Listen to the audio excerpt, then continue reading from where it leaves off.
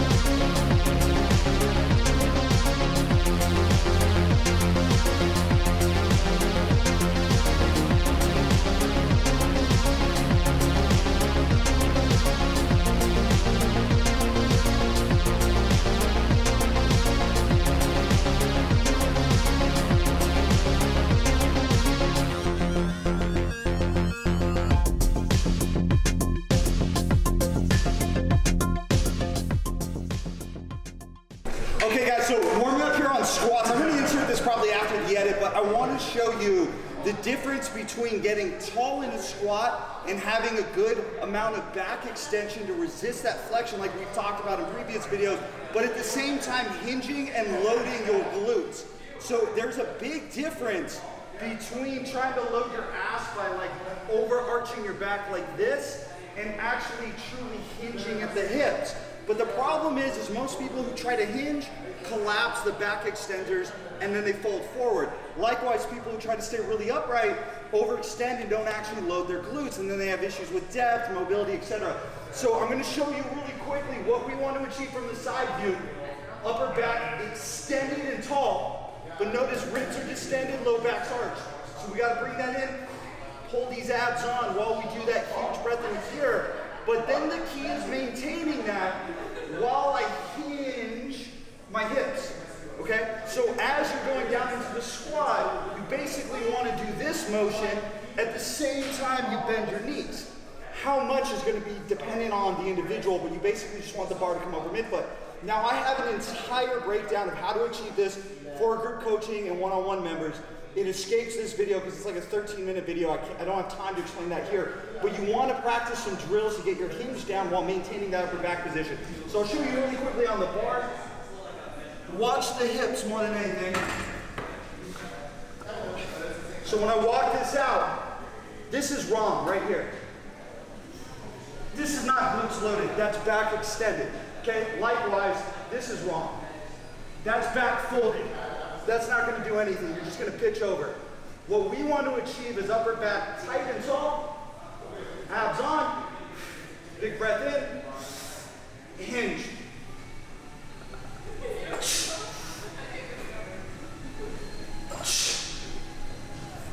Okay guys, so just finish up our squats for the day. So last block in the Prime program we had tempo squats. built up some heavy weights for a tempo. And actually Andrew had that also on his program. This block, and he did good today. Hit what, 518? Fucking clean, legit ass pause too. So I was doing comp squats though, just typical strength volume, so to say, you know, that 5 repetition range, had some back down 6s. Now moving on to pause deadlifts. The goal with these pause deadlifts is to create positional strength. So when I break this off the floor, I'm gonna pause low for a long period of time. That's gonna reinforce my back positioning, my core tightness, my lat engagement, my leg positioning, and then I'm finishing. So the goal here is not super heavy. We want these to move clean. I got one client you guys have seen in my videos also doing this on this program, Leon, shout out. He just hit 705 fucking pounds a day on his pause deadlift with a clean ass fucking pause, easy as shit. I'm gonna insert that clip. I'm gonna hope to even get into the like low 600s today. We got a few weeks of progression, so I don't want to blow my load early. We got to start light, progress through the block, but I am hitting up a single like RP 9.5, 10 at the end of the block. Okay, so finish up deadlifts, hit a really clean, long pause, single. Setting up this block good. We still got 3 weeks of progression, so I was really happy with 628. That this week 1 on the start of this prime block is amazing. Then we did back down, beltless deficit deadlifts. Sets of 5 with 529 pounds off a 4-inch deficit. And I got some thick ass fuckers on, so there's actually a little bit more. But now's the fun of the day. We get to do some walking lunges. This has been such a fun exercise for me this block. I'm gonna aim for maybe like 245 today, but I am kind of gassed. My goal is at some point, I don't know when, I wanna hit 315 for really clean, controlled reps. We'll see what I get today.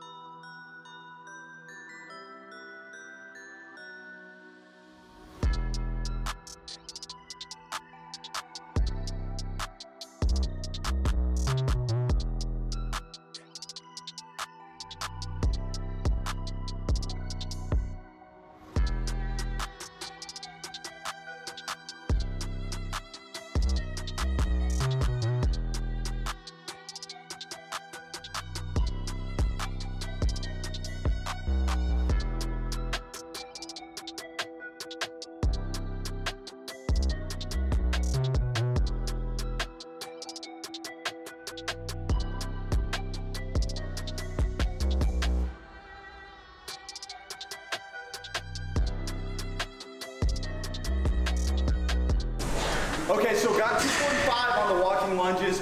Had a little mishap with this damn rope. It's cramped in this gym, very small gym. But moving on now to our next bit of single limb work. So I always do kind of like a pressing exercise, like a lunge or a split squat, whatever, with pulling or a hip extension exercise. So in this case, we're going single limb barbell RDLs. Now this is a more advanced progression. A lot of people are better off just doing dumbbells, kettlebells, altering range of motion. You don't need to go all the way to the floor. These are really difficult. Now, here's the funny thing about single limb strength work.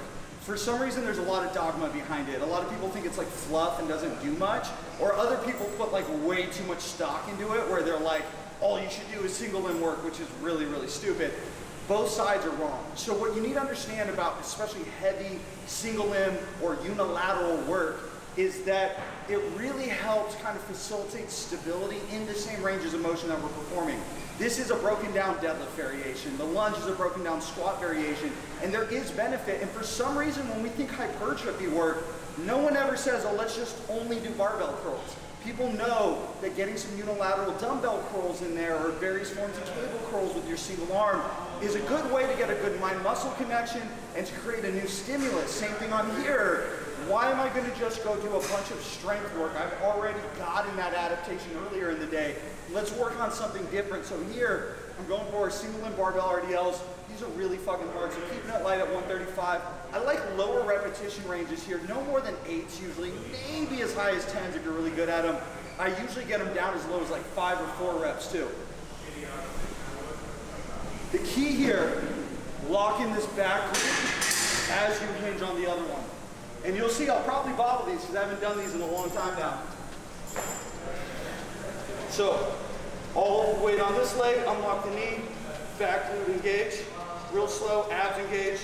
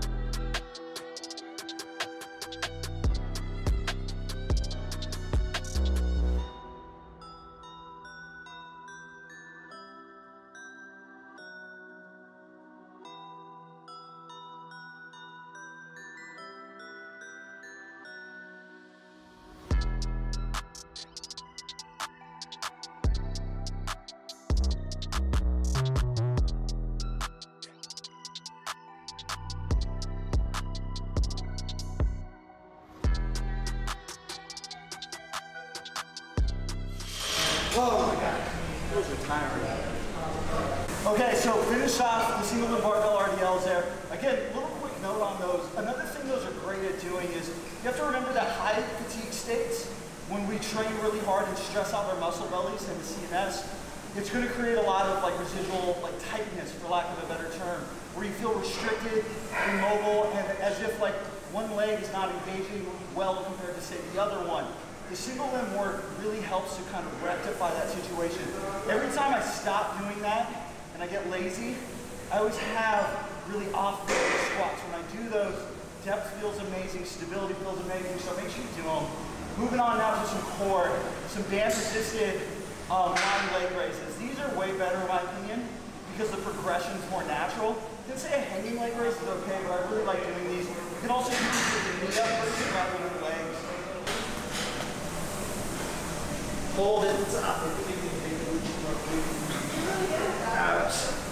Never extend the back. Keep those abs engaged. Get a low pitch.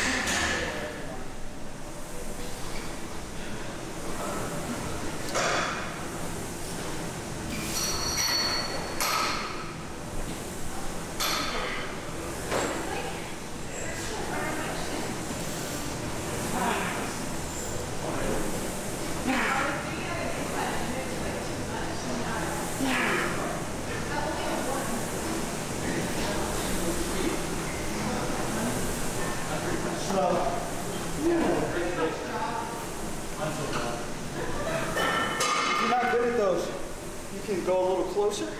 I would recommend just starting with a real light band, or you can do the knee up version. You kind of want to hold at the top, keep that core engaged.